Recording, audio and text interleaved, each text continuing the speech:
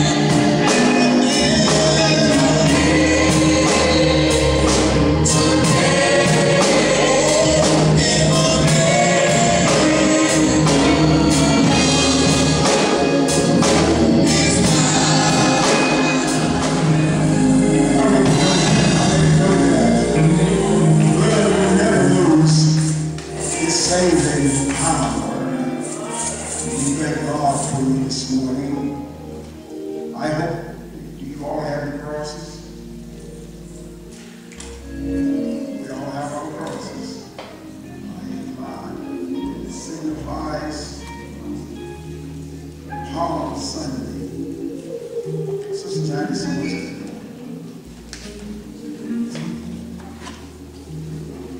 What I'm just saying here is that I got mine from last year.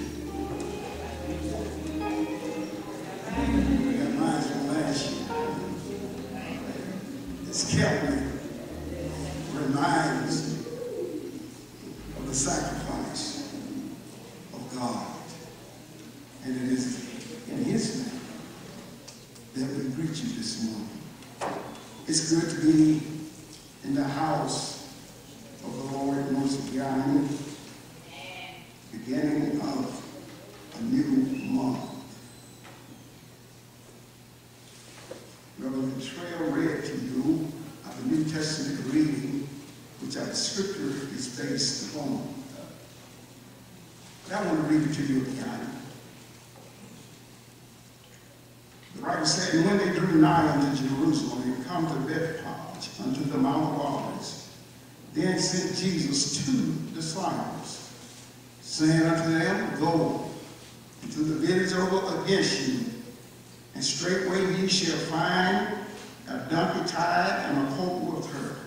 Loose them, and bring them unto me. And if any man say unto you,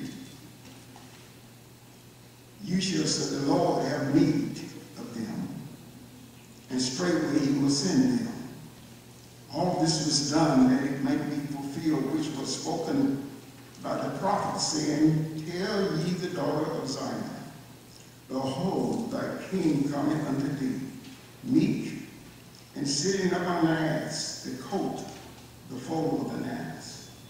And the disciples went and did as Jesus commanded them, and brought the ass and the colt, and put on them their clothes. And they set him thereupon.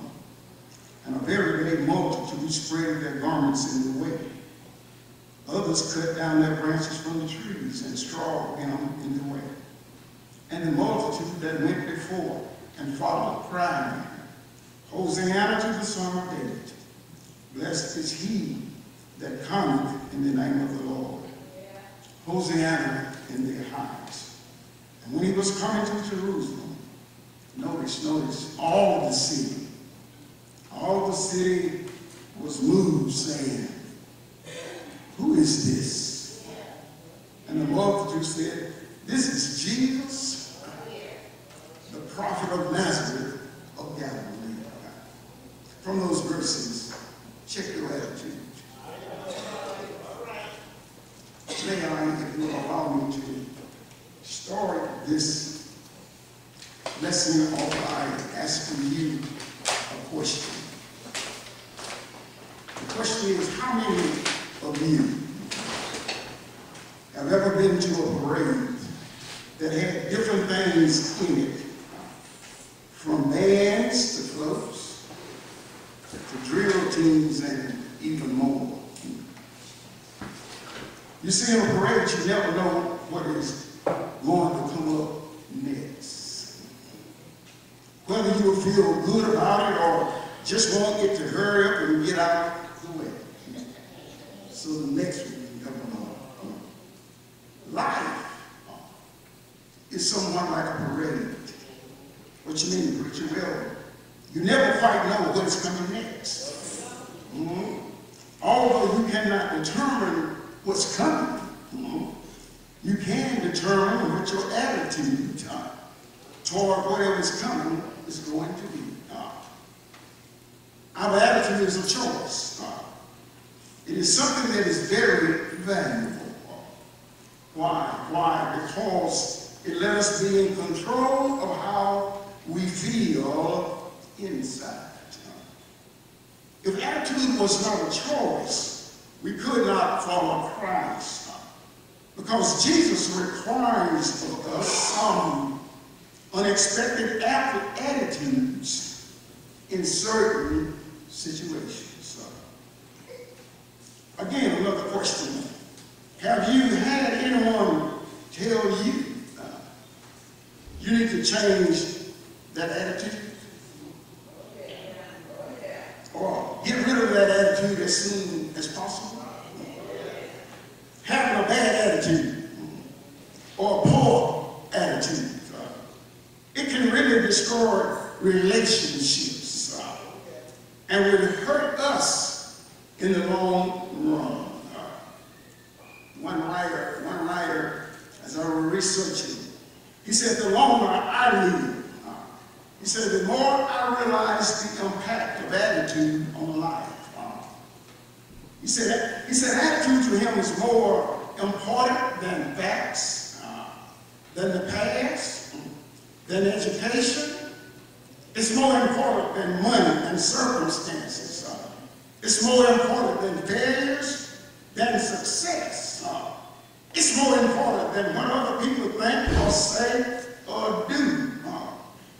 It's more important than appearances. It's more important than the giftedness of skill. For he said he found out that attitude will make or break a company. It'll break a church. It'll break a home. It says the remarkable thing is we have a choice every day regarding the attitude that we will embrace for that day. The only thing that we can do that day is play the hand that has been dealt to us for that day. And our attitude will determine if it's a winning hand or a losing hand. Palm Sunday today. Palm Sunday is a time for us to examine our attitude toward each other as well as toward God. In a way, Palm Sunday is about a huge parade coming into town. But this one has only one major float as its main attraction. Let us this morning pause for a moment. Let's see when and where our attitude shows up as I go through this lesson. You see, at this time, Jesus had less than a week to live. And he knows it fully well.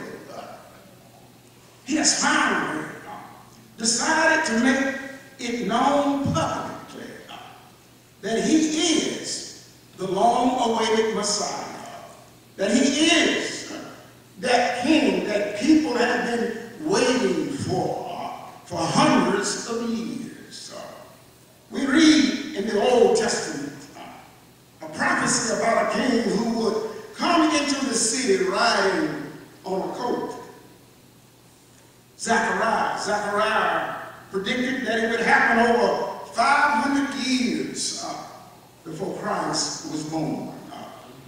But the time has finally come.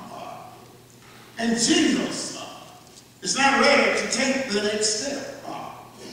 So the question is, can he count on everybody's cooperation? That's the question. He started to get ready for his whole reason of being, which was to obey God the Father. He calls his disciples, and he chooses two of them. Let's look again at Luke. He tells them, go to the village ahead of you. Now, as you enter it, you will find a colt tied there, which no one has ever ridden. Untie it and bring it here. If anyone asks you why you are untying it, tell him the Lord needed it. Now, the word Lord here is the name for God, which is found in the Old Testament. So Jesus is saying, tell them, God is about to do something great with that coat. Now, here, Taylor, is the first opportunity for a check or attitude. Just suppose you have been there as one of the disciples, which you have gotten upset, became envious that Jesus chose those two and not you. Some kind of miracle is going to take place with the coat. Why do they get to be the ones to go? How come I can't go? Few things are as damaging to the body of Christ than people having a bad attitude. The attitude of envy causes us, now you need to stick a pin in this, the attitude of envy causes us to say things about others that should never be said.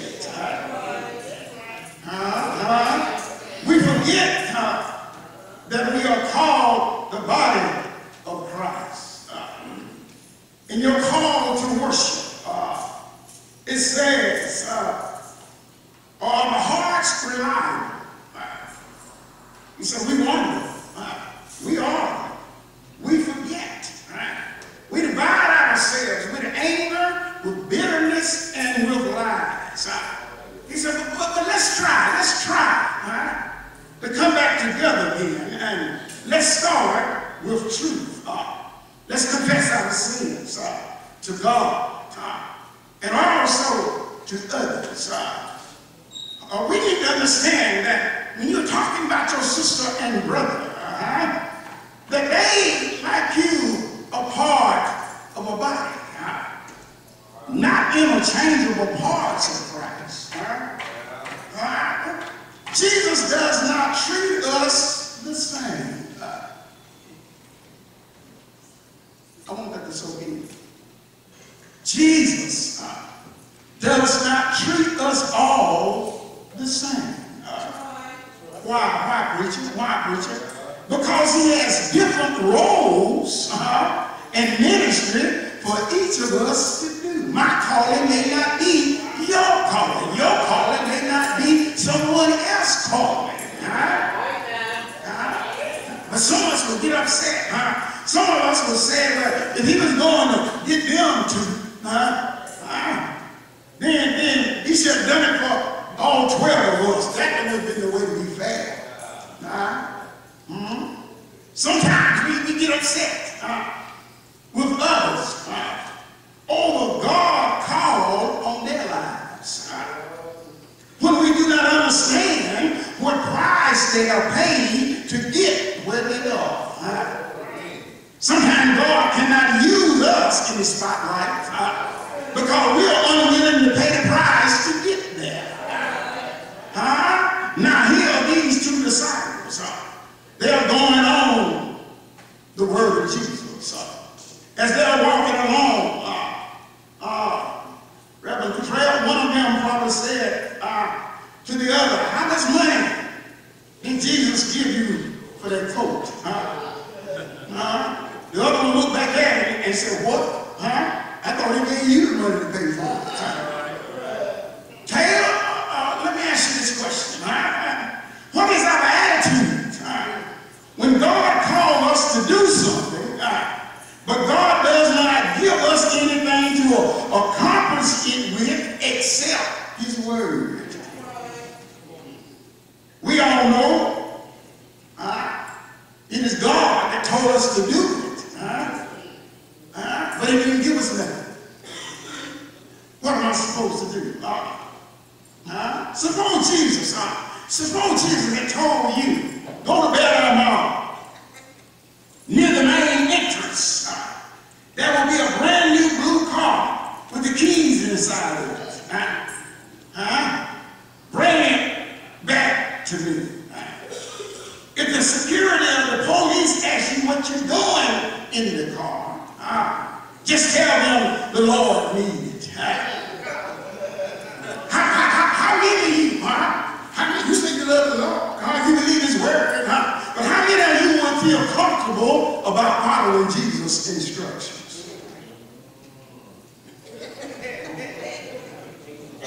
You see, many times, doubt will linger around us when God tells us to do something. You see, God can choose some of us because God knows we will not go through with the task.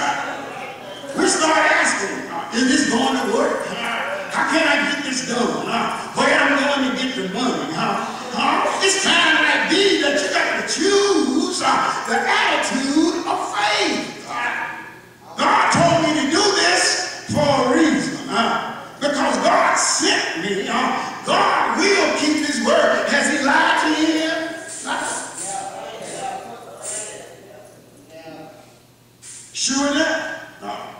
Sure enough, the two disciples find the colt exactly as Jesus has said, in the place where he told them it would be. They walk up to it, everything is going fine. They start to untie the colt. All of a sudden they hear this booming voice. Hey, that's my animal. What you doing? What you doing untying the colt? All of a sudden, you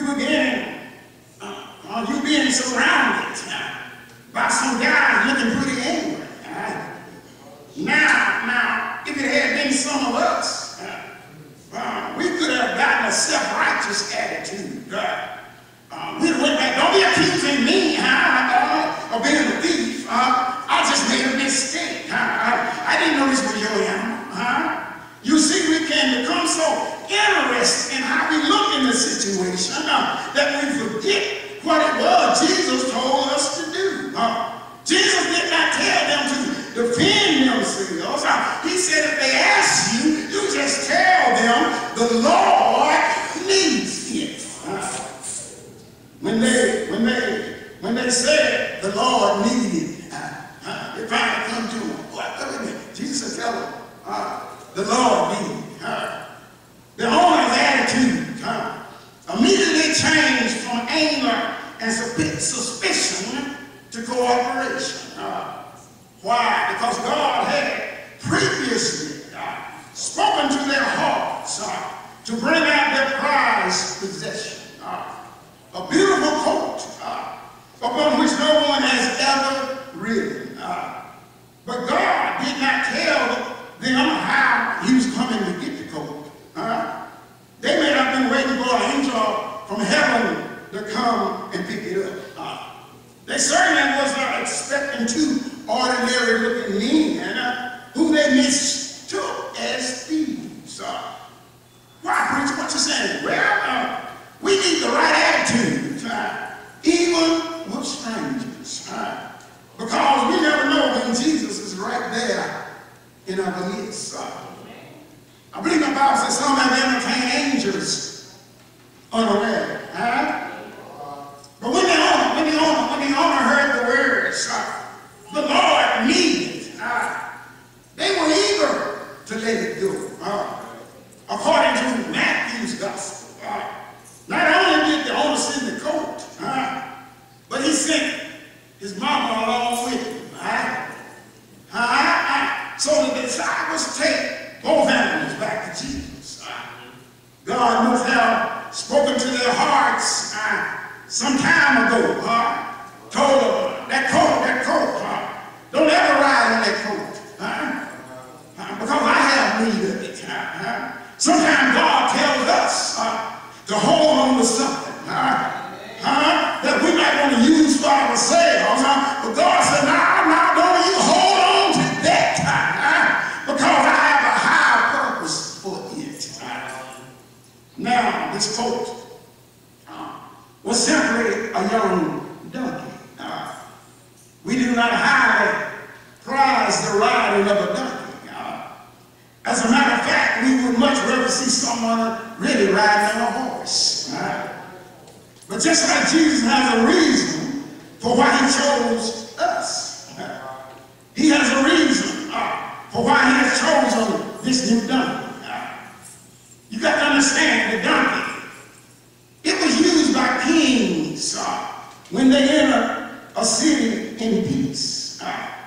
The horse of the stallion was used by a king when he entered the city as a conqueror. The donkey was also an animal of service, used to carry the burdens and the loads of people. So Jesus is preparing to come into the city, fulfilling the prophecy in Scripture, and presenting himself as a king of peace, ready to carry the burdens of others. Let me ask you a question. Anybody here know that Jesus will not only carry your burdens? Anybody here? I ain't heard nobody. Let me ask you again. Does anybody here know that Jesus will carry your burdens? And not only that, he won't only carry your burdens, but he will carry what? You. He will carry you when you are unable to carry yourself. When the two disciples returned with the coat and the donkey, they placed their coats and garments upon the young coat to serve as a saddle for Jesus. I'll tell you what, the parade is about to start. So far, it consists of a large number of people who have recently seen the miracles Jesus has done, such as raising Lazarus from the dead and healing blind Bartimaeus. There were people from everywhere, from Galilee, other parts of the country, on their way to Jerusalem for the feast. There were the disciples there themselves, along with Jesus, a donkey and a coat. As the parade begins, different attitudes start to reveal themselves. The first attitude was those who wanted to immediately offer Jesus the best that they had. What you mean, preacher? Well, they took off their coats, their clothing, and began to lay it down and create a pathway like a red carpet for the animal to walk on. They were not concerned that their clothes might not be reusable or that they would not be able to get them back. Their focus was on going all out to honor Jesus Christ. Taylor, okay, is this your attitude when it comes to serving God? Can you count, can the Lord count on me to give whatever I have without thinking about it? This was the group that gave above and beyond what was expected. This is what the world called crazy folks, nuts. These were the nuts in the crowd who said we will never underestimate the Spirit of God. Then there was another group with another attitude at the parade that day. It's the attitude of giving something good, even if it's not the best they could eat. They kept their coats and clothes, but they were willing to go cut down palm branches and lay them down as a means of honoring and respecting Jesus. They were in the parade and they're looking pretty good. Then there were those that were there. They never actually became a part of the parade. They just sort of stood alongside the road. They cheered a little bit. They were willing to take notice of Jesus. And even a few of them maybe gave a little hand clap. But really they were too concerned with other things to actually get involved.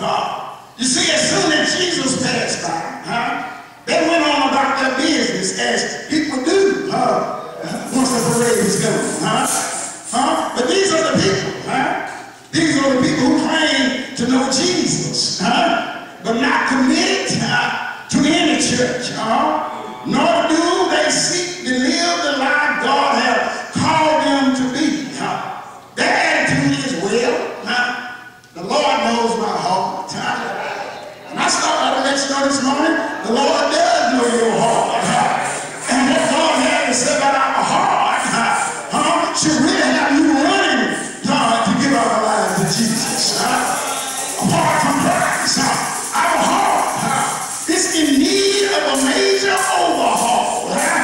There were thousands and thousands of people there on Palm Sunday as Jesus rode into the city. You see, Jerusalem, it has hills all around it. And if you were on the right hill, you could easily see Jesus riding in on the donkey.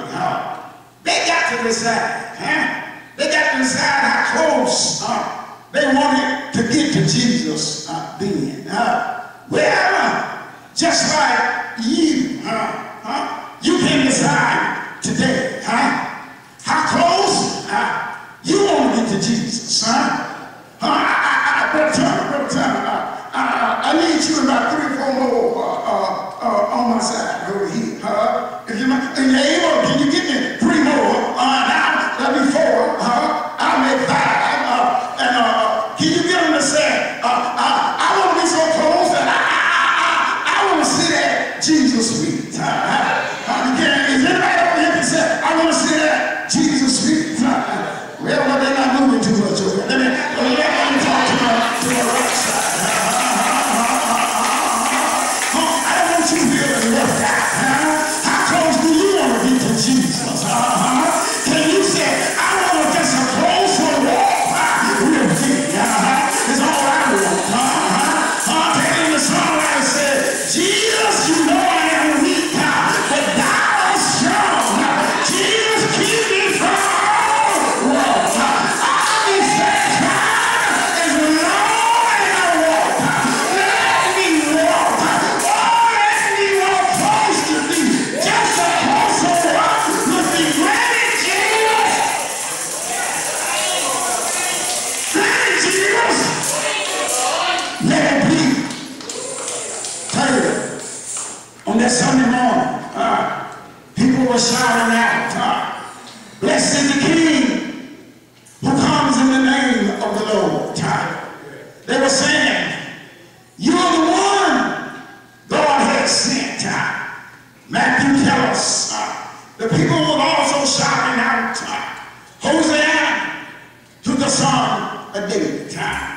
Hosanna literally means to save us now. The people are shouting out in our terms. You're the one God has sent to save us now. You're the one. Nobody else. You're the one God has sent to save us now. Look in your mind. Look in your mind as they're singing and they're shouting. They're going wild in their praises. An expectation of what Jesus is going to do. But remember, Jesus did not come into the city riding a stag. He came riding a donkey. He was not coming to destroy the Romans, but rather to deal with the issue of sin in our lives. But there was still another attitude at the parade. What is it, preacher? Well, when it was obvious that Jesus was at the focus of all, everybody's looking at Jesus. Everybody is praising Jesus. There was this religious bunch who had a lot to lose if the Romans thought Jesus was about to become a king. The Pharisees, the religious leaders, they had already tried to get rid of Jesus. And now, Palm Sunday, all of this going on, this was just too much. Oh, Sister Emma, they began to shout, they began to holler at Jesus. They told Jesus, tell this crowd to shut up. Tell them to stop praising you. Jesus just looked at him and spoke these words. He said, I tell you, if they were silenced, the rocks